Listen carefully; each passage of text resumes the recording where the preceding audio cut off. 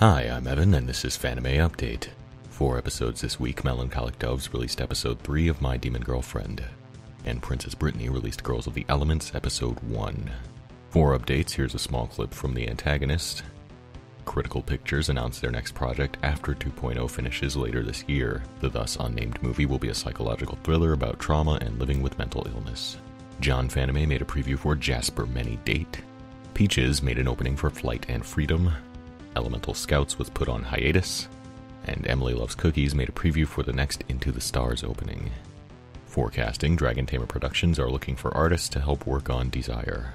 Special thanks to Coco Sweet for drawing this week's frames. If you would like to draw a Fanime update, check the link at the bottom of the description. That's all for now. Thank you for watching. Be sure to check back next week for the latest Fanime update, which is hopefully longer.